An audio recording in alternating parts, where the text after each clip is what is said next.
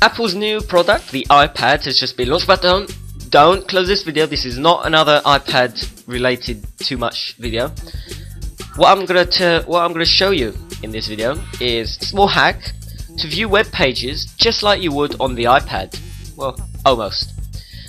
What this video will show you is how to change the user agent of Firefox to tell websites that you are actually on an iPad, so those websites will display their content as they would for an iPad. So what you need is Firefox and a small add-on called User Agent Switcher 0.7.2. Link is beneath the video. So once you've added this to Firefox, once you go up to Tools and Default User Agent, you should have Internet Explorer, Search Robots and iPhone. The rest I've added myself. So once you've come to this menu, click on Edit User Agents, New User Agent, and it will ask you for a bunch of information. Not all this is needed though.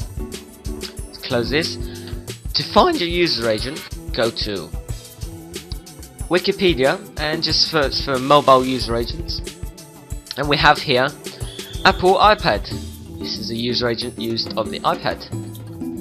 Copy that, go back up to Tools, Default User Agent, Edit User Agents, click on New User Agent, and you can paste the user agent here. Well, I have one ready here, so I'm just going to double click here so I can show you. The description, you want to put iPad, user agent, paste it in here. App code name, you want to put iPad, app name, mobile Safari, and app version 5, parenthesis, Macintosh, semicolon, N-US, close parenthesis. All these are on the blog post to this hack on alphacomputing.net. So once you have that done, select that iPad user agent, and once you start refreshing a few web pages, you should see them just like they would on an iPad. Here we go. This is what Wikipedia will look like on an iPad. It displays their mobile site. Now a good example for this is CNET TV. This is what CNET TV will look like on an iPad. Just refresh this a few times, get rid of the cache. Okay, and now when we go to the full CNET site and back to CNET TV, we get the iPad version of their site. Here we go, we have a different player, we don't have that menu on the side, and things are slightly more touch friendly since they're really big icons there. Now not all the functionality is there because this is Firefox, and on the iPad you run Safari, and the video won't play because if we view the page source, Firefox does not support the new HTML5 video tag. For more information on HTML5, view my HTML5 video, which should be in the related post or on top of this video under all videos. And we see this video tag here, which is supported by Safari, Chrome, IE9 and IE with Chrome frame, but is not supported by Firefox just yet. So not all iPad functionality can be found by using this user agent, but you can roughly see what it would look like on the iPad. So that is how to view web pages just like you would on the iPad. If you don't yet have an iPad, congratulations for not giving in.